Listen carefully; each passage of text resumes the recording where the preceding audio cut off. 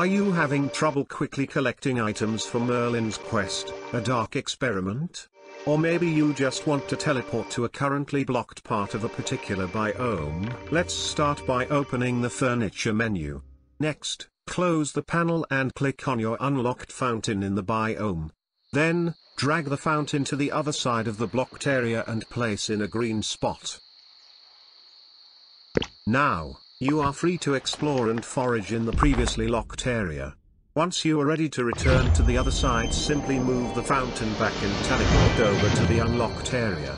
Use this method to collect mushrooms and hardwood or any other resources you can't seem to get enough of. Thanks for watching, and don't forget to like and subscribe for more gameplay and tips content.